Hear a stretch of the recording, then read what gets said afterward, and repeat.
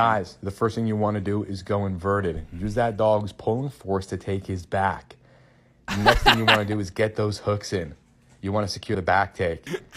Watch the toy. It's going to fall out. Yeah, it's over. That's a win. What you can do next is go for the rear naked choke, which you see now. He's kind of turning into me, but you can get that body triangle to secure it.